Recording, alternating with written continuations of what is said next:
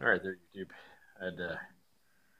I forgot to when I was cutting it up. I forgot to turn my camera on. So camera, it's my phone, so it didn't really do a great job. There's a little bit of a smoke ring around it. A little peak on the inside. We're up to 142 degrees when I pulled it.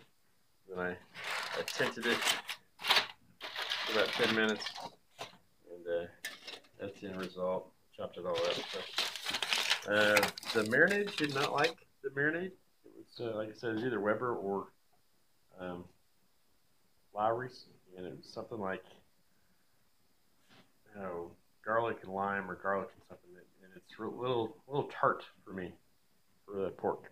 So anyway, uh, tomatoes from the garden, potato from the store, and pork tenderloin. So everyone has a good night, and smoke on, brothers and sisters.